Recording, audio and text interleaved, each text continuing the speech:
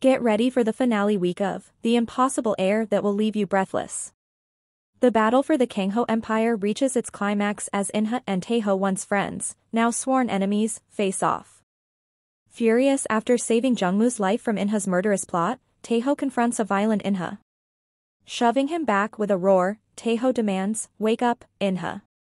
But the man before him is a stranger, a power-hungry monster consumed by a singular desire, the throne of Kang-ho Empire. The weight of In-ha's near-fatal betrayal hangs heavy. Tae-ho, his voice laced with a deadly calm, tells him to do whatever he can to stop him, even if it means risking his life.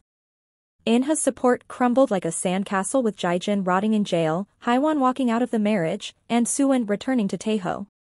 In-ha, standing alone, facing an army of Tae-ho's warriors, reaches out to his blood relatives, only to be met with a resounding rejection. They've already sided with Tae-ho.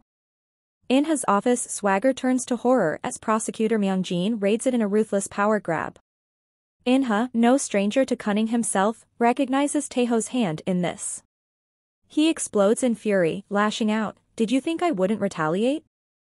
Tae-ho, the puppet master, remains unfazed. With a chilling calm, he answers, "Everything is unfolding exactly as planned." This calculated response only adds fuel to In-ha's rage. To further twist the knife, Tae-ho secures access to Buzonj, another vital resource ripped from In-ha's grasp. The once confident heir is left fuming, his options dwindling with each passing moment.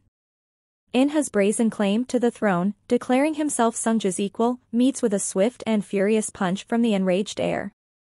Cornered and desperate, In-ha resorts to venomous tactics. Unable to win allies, he seeks to eliminate them. In a shocking move, In-ha reports Sungju and his mother to the police, hoping to cripple Tae-ho's growing army. The ultimate question hangs in the air: who will claim the title of impossible heir, In-ha, clinging to his birthright, or Tae-ho, masterfully orchestrating his victory? Stay tuned to find out. If you enjoyed this episode, hit that thumbs up button and let your friends know what you think in the comments below. Don't forget to stick around for more drama in The Impossible Heir. Until next time, take care.